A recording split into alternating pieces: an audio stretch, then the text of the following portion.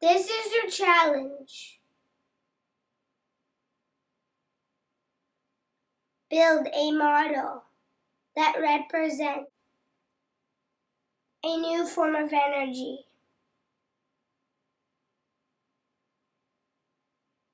This is one child's innovation. What kind of energy does it make? It makes solar, so the sun goes into this and this, and then this, and it gets all the heat inside, and it shoots. Can you show me where it gets the heat inside? The sun is right here, and then the sun goes, and it hits here, and it gets really hot, and then it shoots something onto this crystal. Okay, shoots onto the crystal, okay. And then the crystal shoots it onto this clear thing, and then it shoots it onto that red thing.